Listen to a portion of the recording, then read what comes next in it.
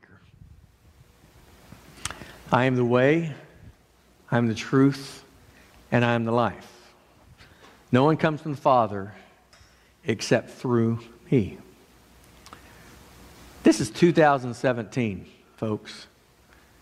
Do you actually expect me to believe that there's only one way to get to heaven?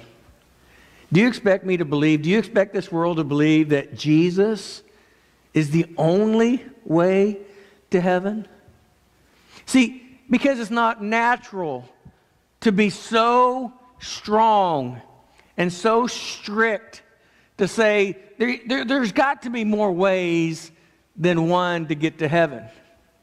But we have to understand what Jesus did in order to give us a way to get to heaven. When John chapter 14 verse 6 says, I am the way. And they say, I am one of the ways. He says, I am the truth, and the Word of God will give us that truth. I am the way, I am the truth, and I am the life.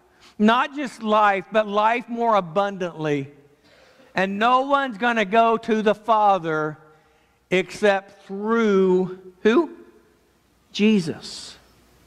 No one's going home. No one's going to get to heaven unless they first go through Jesus.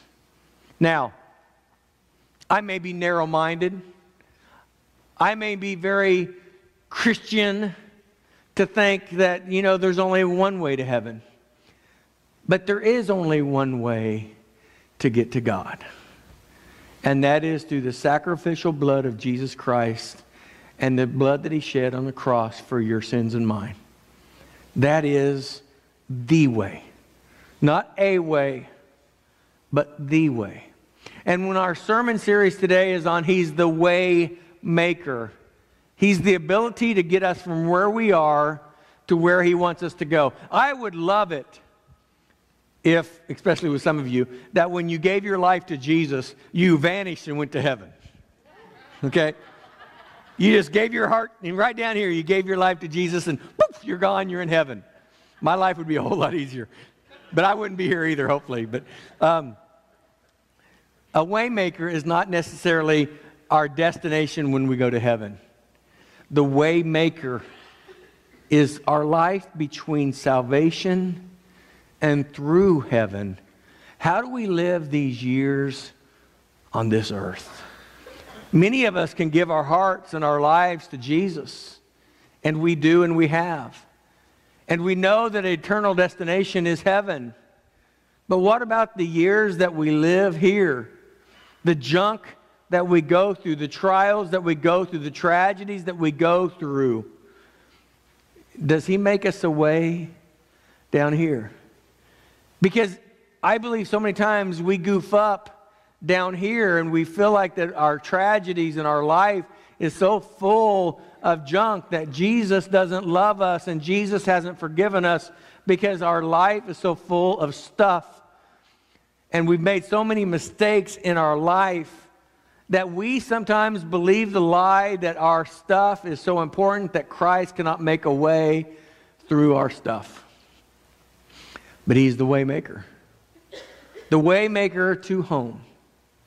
Have you ever been on a trip? Have you ever been on a journey where you just can't wait to get home?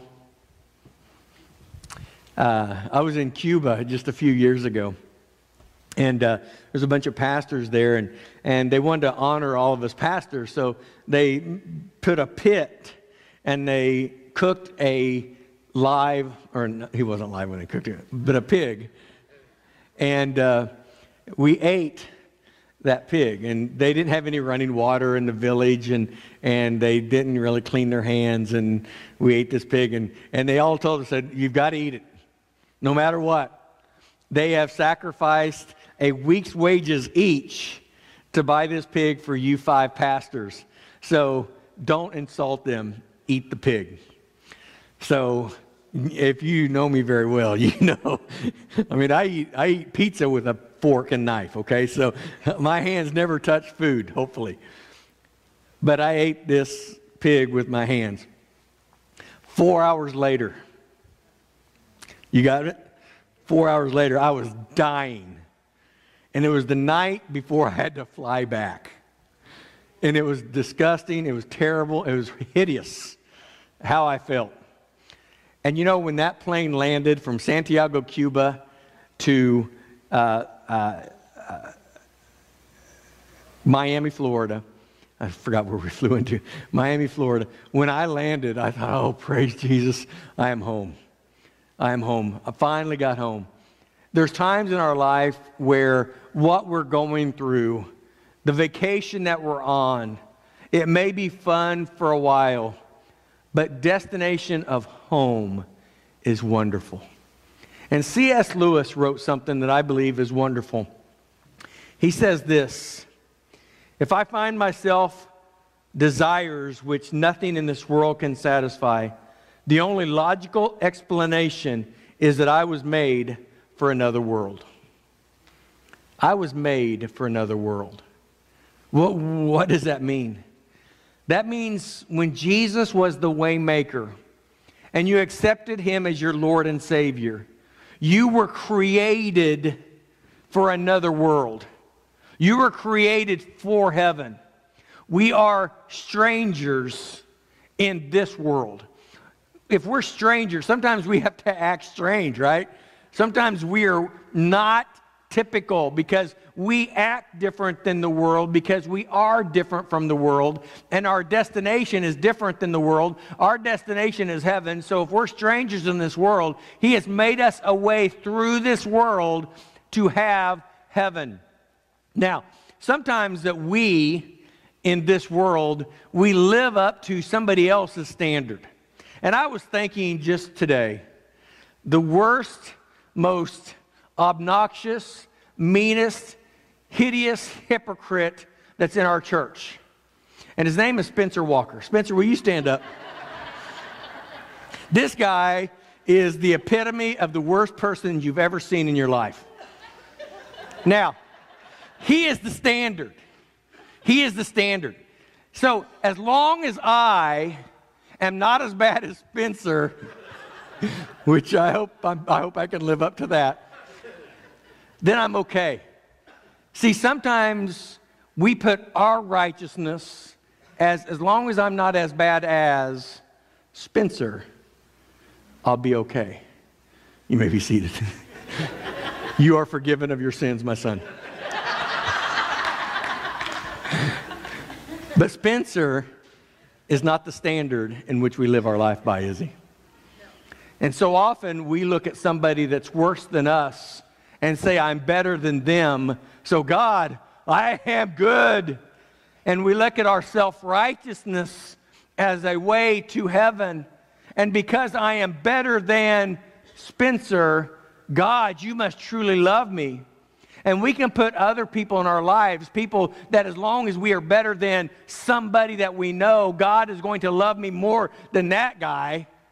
But God does not use people as a standard. The Bible says, I am the way, I am the truth, and I am the life.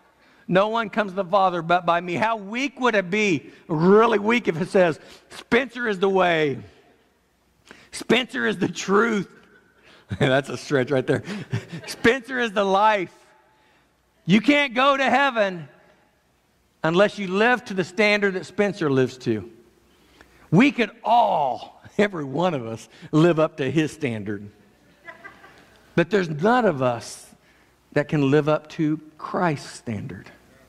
And that is why Jesus died on the cross, to make us a way through this world to get to heaven. Because it's not about our righteousness. Our righteousness is what? Filthy rags. God looks at us and he says, oh, dude, what are you doing? But God doesn't look at us as a believer. He looks at his son, Jesus. And because of what Jesus did for us, he can say, because of your faith in Jesus, you're righteous. He imputes his righteousness upon us. Not that we deserve it, but because what we believe in our faith in Christ, we gain it. See, every world religion today could take what God gave to us in the Ten Commandments. You look at Islam today. You look at Judaism. Those world religions say this: I have to earn God's respect.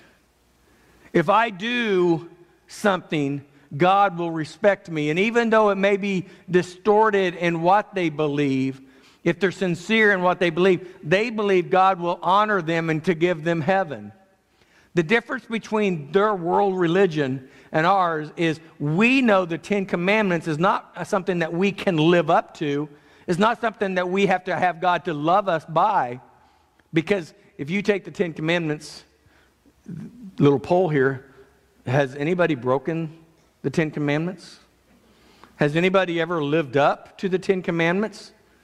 You can say, well, there's certain things. Yeah, okay, there's certain things that maybe you have. Maybe you haven't murdered. Maybe you haven't stolen. But have you coveted? The Bible says if you look upon a woman in lust after you committed adultery with her, and we could use that for men or women. So the Ten Commandments is something that we look at and we say we can't live up to that. And Jesus is saying that's why I died for you. Because I know that you can't live up to my standard. So what I have to do is I have to take my standard, and I'm never going to fall for my standard. And I'm going to accept you, and I'm going to impute my righteousness upon you. And when we do that, John chapter 14, verses 1 through 6 come into play. I love what Thomas said. He said, I don't know where you're going. How do we know? You got to remember, the John chapter 14, 15, and 16 is the last 24 to 48 hours of Jesus' life. He has spent the last 3.5 years with his disciples. And this was the last evening that he was going to have with them. And he wanted to sit down and talk to them. He said, don't let your hearts be troubled. You believe in God, believe also in me. And Thomas says, I don't know where you're going. How do we know how to get there? And Jesus says, I am the way, I am the truth, I am the life. No one comes to the Father but by me. And Thomas says, I don't understand it. Every time Thomas speaks sometimes, it's like he doubts God. He says, I don't know what you're talking about. And Jesus very calmly says, these 4 things that I want to give to you today. Jesus says, I am the way. The difference between your home and my home, the difference between your church and my church, the difference between the way that you live and the way that other people live has to be, everything has to be consuming upon Jesus. When they come into your home and when they speak to you, do they see Jesus? I watched the interviews as you have this week about Sutherland, Texas. And watching the pastor speak, I couldn't comprehend. I couldn't even think about what he's going through, what that church is going through. And he's going to stand up this week and have 27 funerals of people within his church, including a pregnant woman and the baby. And I loved what he said. He said, through this tragedy, God is going to be glorified.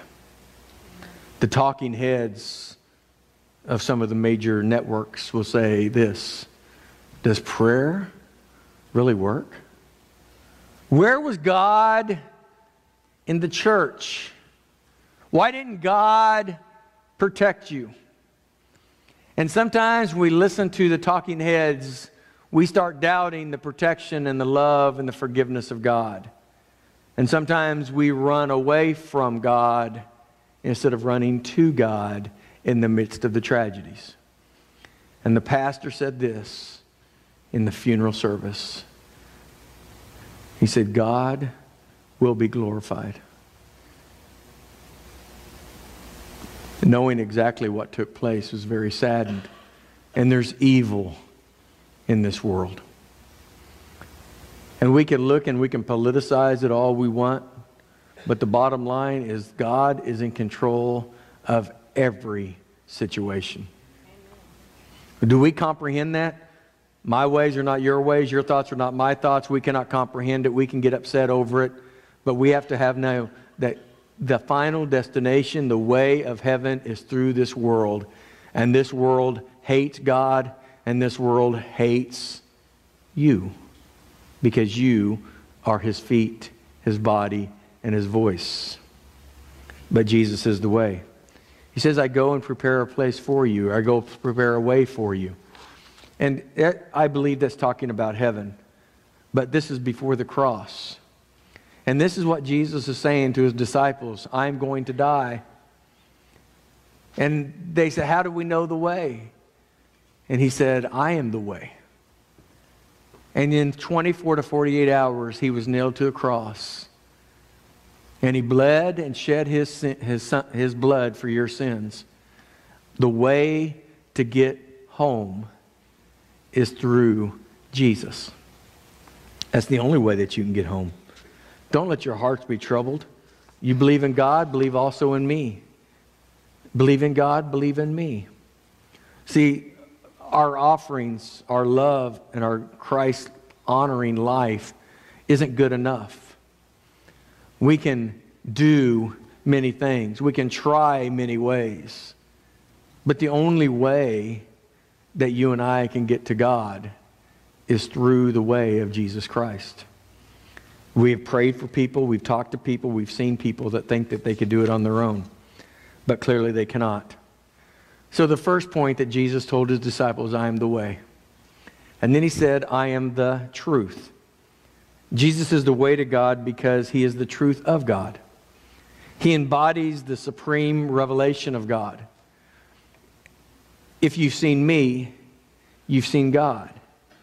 We have to look at the Word of God, the truth of God, to see what the Word of God says about Jesus. And because we can see what Jesus is, we can see the attributes of God. You can see what Jesus did. Let me give you a few. The woman at the well. A woman that was ridiculed by all because of her lifestyle, Jesus embraced and Jesus loved. You look at the woman caught in adultery, where they were about ready to stone her, put her in prison. Jesus knelt down and loved her. Talked about one of His best friends, his name was Lazarus, died. And Jesus came and He healed. Talk about the storms on the sea that was raging, and the disciples thought they were going to die, and Jesus said, shh, peace, be still. And the storm stopped. See, the truth is that we have to see what Jesus did to understand the attributes of God. And once we understand the attributes of God, He'll respond to say, you can't do anything wrong because I love you. And when you do something that is against my word, if you are contrite about it, I will forgive you. I will work with you. He is the way. He is the truth. And He is the life. We can't say because we're Christians that I can't do anything wrong. God forbid that we live in sin because we have our faith. Because the life that He wants to give to us is a life more abundantly. And when the Word of God says, I am the way, I am the truth, and I am the life, the Word of God tells us what the life is all about. And Jesus wants to captivate our hearts. He wants to take us and love us and help us. But I am the life? What does that mean? That means we can take what Jesus Christ has done in other people's lives and we can adopt it within our own life. The baggage that we carry, the stuff, as we watched in that video. We all have stuff, don't we? We all have stuff that we tried to hide. We, as believers, we have to come to church and we try to hide the stuff. And the anxieties of that self-righteousness, instead of being vulnerable and open and having a group of people that we can be honest with, we hide our stuff. We put it in our case and we walk around like everything is wonderful. And I truly believe that there's only one way that we can have true freedom. And that's if we give our stuff first to God. And He can make a way of forgiveness because of that stuff. But I truly believe sometimes we're so afraid of our stuff that we don't even talk to God about our stuff. We're afraid of what He would think or what He would say, so we hide our stuff. When we hide our stuff, God cannot forgive us. In Psalms chapter 19, verses 9 through 11, the fear of the Lord is clean, enduring forever. The judgment of the Lord are true and righteous altogether, more to be desired than they have gold, yea, than much fine gold, sweeter also than honey in the honeycomb. Moreover, by their servants is warned, and keep them in a great reward. The Lord is clean, and He endures forever. We can give to Him anything that we have, and He can love us, and He forgive us in any aspect. He says, I am the life. I am the life. And then He says this at the end. The end of the discourse to His disciples. No one gets to the Father except through me. No one gets home except through me. We've all been places that we just can't wait to get home. We've all been in scenarios that we just hope we get to go home. We've all been in places where when we got home, it made us feel secure. Although we may have enjoyed where we were on a vacation, on a trip, there's something satisfying about going home. And when I stand before people that have lived their life for Christ, and they understand that Jesus is the way, He is the truth, and He is the life, and they're about ready to close their eyes and take their last breath, their journey is going home. That's sweet. Compared to others that have no hope, compared to others that do not know what's going to take place when they take their last breath. For the child of God that understands that Jesus is the way, He is the truth, and He is the life. And the only way to get home is through Jesus. The illustration that I want to finish with is so simple. It's a simple illustration of Luke chapter 15. And we know the story as the prodigal son. So the prodigal son went to his father and he said, I just want you to die. I want your money. And the prodigal son went to his dad, and his dad, with reservation, said, okay, I will give to you what is coming to you. And he divided up to his sons their inheritance. One of the sons stayed with his father, and the other son went into a different country and spent all that he had in riotous living. And one day he found that all of his money was gone. He didn't know what to do. Every friend left him because he was not the life of the party anymore. He had no money. He couldn't pay for rent. He didn't have any money for food. So he signed on with a farmer to feed pigs. And he was so hungry that he got into eating the food of that which the pigs would eat. And he cleaned the pig's mess, and he ate the pig's food. And then one day, as he was working, he said, man, my father's servants have it better than me. And he got up and he headed to home. And I want to believe this picture is not true that we see in our pictures, that this young man, clean, looking good, came to his father. I believe this dude was filthy. I believe this dude was full of pig food, pig stuff all over him. And the father saw him coming. And I believe the boy, in his mind, rehearsed this story time over time over time. If you've ever been in trouble with your parents, coming home late, you rehearse the story. I got caught going to McDonald's, and no, you weren't. You were still at the party, but you were running late, and you rehearse the lie, and you expect your mom and dad to believe the lie, but it doesn't work. They may act like it does, but they know the truth. I remember one time I was lying to my dad. This is before we had cell phones, and he goes, "Where you been?" I said, "I was over at John's house." He goes, "Really? Okay, come here." He called John's mom. I got busted. My dad busted me. You talk about child abuse. That was child abuse back in those days. He busted me because I rehearsed this story, and I thought, oh, my dad will bite this, and he'll believe anything I said. He didn't believe one thing I said. He busted me, literally busted me. But I believe this young man rehearsed his story to his dad. But his dad saw him coming. The analogy is, you lived in your pig crap for many years, your stuff. And you came to yourself and you said, I don't want to live here anymore. And you need to come back to the Father. You can rehearse all the stories you want. You can make all the excuses you want. You can lie to God all you want. You can blame everybody else all you want. But the same thing that the Father did to the Son is the same thing that Jesus wants to do to you. He saw his son coming up the steps. His dad could care less how dirty he was. He could care less how he smelt.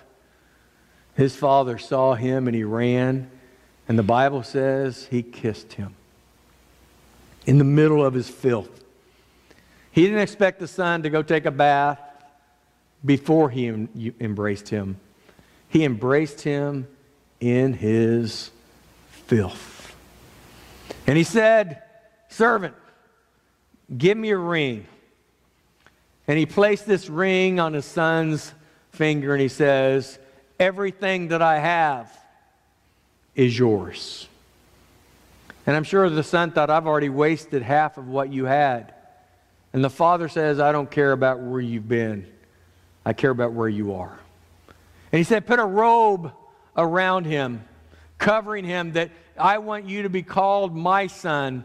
And I want the robe of protection to be upon you. When you walk into my house, you are my son. And he said, kill the fatted calf because we're going to have a party. Because once you were lost and now you came home. We're going to play some music and we're going to have a party. Because when one person repents of their sin, the Bible says heavens are rejoicing when one soul repents from his sin. Now, the party was loud, kind of like sometimes our music.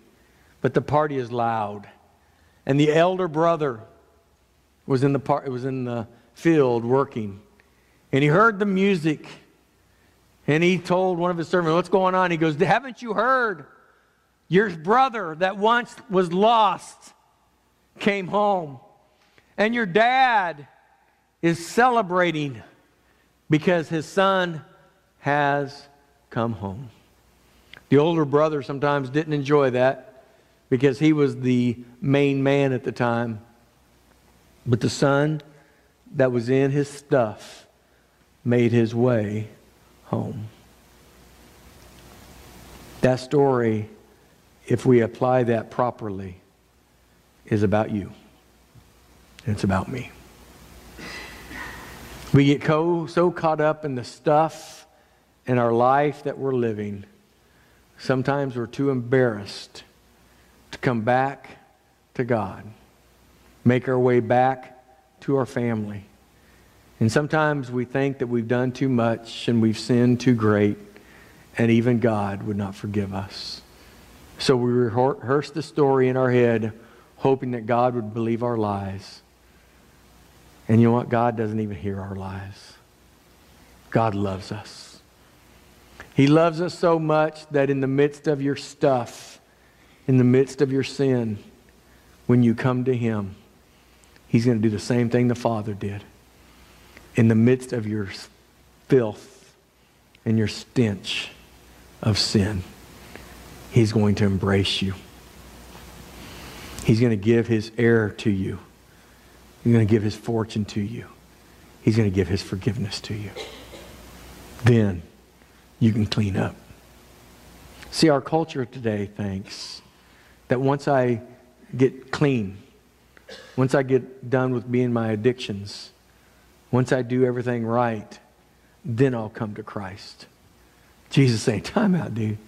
That's self-righteousness. And your self-righteousness is filthy. You can't honor me because you're getting better. Spencer, that's the standard? Okay, great. We're all wonderful. But somebody's standard is not God's standard. God's standard is much better than that. And here's the key. You don't have to live up to His standard. You have to just embrace what He has done for you. And He imputes His standard, His righteousness upon us.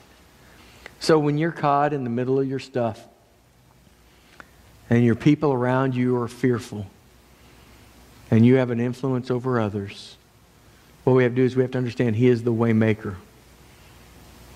If you're struggling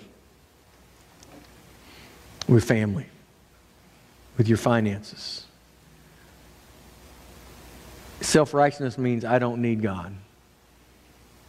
But Jesus says, I can make a way through this. I can give you biblical principles and I can give you forgiveness. All you have to do is accept. John chapter 14, verse 6, I believe is the most powerful verse in the Bible. It tells every other person who you are. Do you know what it says? I am the way. I am the truth. And I am the life. That next part is a hard one, though. This is 2017. It can't be right. No one comes to the Father except through me. Jesus is the way. Not only to heaven, but through your life. The struggles that you have, the stuff that you're carrying, you can't do it on your own. It's too much stress, too many fears, the anxieties are overwhelming, and the only thing that you can do is I need Christ to forgive me. I need Christ to show me the way, to give me the truth, to show me the life. I know one day I'm going to die, and I know one day I'm going to heaven because of what Jesus has done for me. And that's great. But what we all have in common is tomorrow. We all have our stuff. We all put our facades on. And Christ says, get rid of the facade. Get to me. Let me help you. Quit playing the self-righteous game that you can do things on your own, because you cannot. I was thinking Sunday afternoon last week how that church's life has forever changed. How those 27 individuals that came to church to worship God entered the presence of the ultimate worship service that morning. And they're going to be okay because they're in heaven. Do you know who's hurting? The pastor that lost his 14-year-old daughter. The family members that lost 8 in one family. The 27 individuals that lost their life. But their families, extended families, their church family. The Bible says life is like a vapor. It's here today and can be gone. I believe there's not a better opportunity for us to understand that Christ wants to save us today. Christ wants to heal us today. Christ wants to take our stuff and give us a way through our life so we can have tomorrow. But we have no idea what tomorrow has in store. We have 35, 36 security guards around us at all times. And let's give them a round of applause for what they have done.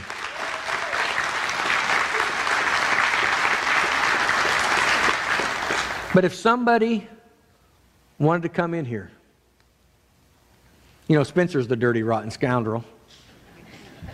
I can only pick on you now. You're already mad at me. You can't get any more mad at me. But say that Spencer was that dirty, rotten scoundrel that he is. If he wanted to do something in here, he could do whatever he wanted to do in here. Yeah, he's going to die.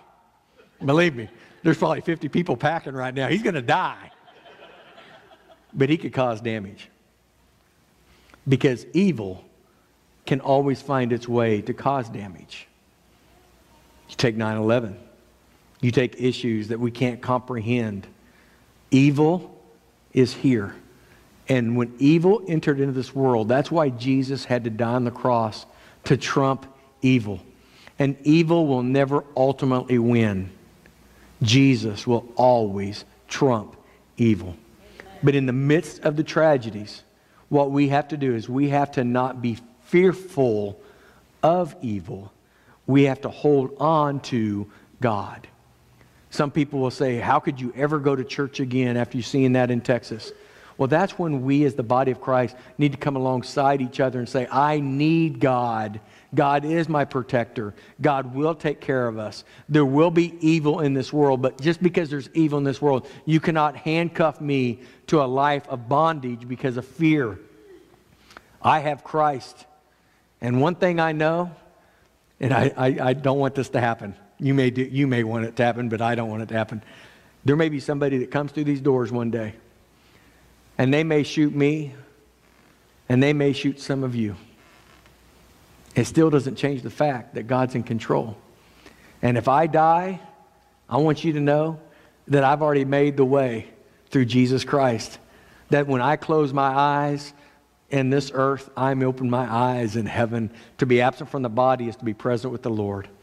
And the only hope that you have is not to fear evil, is to understand that my faith is going to be successful, whether it's on this earth or whether it's in heaven.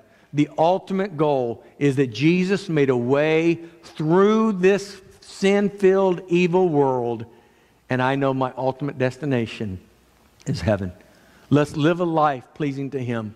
Let's understand the truth of the Word of God, but let us never forget the way to life is through Jesus. It's not through yourself. It's not through your standards. It's not through you being good, because we're not good enough. Nobody is good enough. When somebody calls me sometimes and complains about something that I've done or said, sometimes I just like, really? That's all you got? You think I'm just that bad? I'm 10 times worse than what you ever think I am. Because there's nobody righteous. There's nobody should be put on a pedestal. Nobody should be lifted up. We're all sinners that are saved by grace. Let us remember that. Let us remember that Jesus loves each and every one of us. And He wants to take you where you are in your filth. And He wants to wrap His arms around you and love you and forgive you.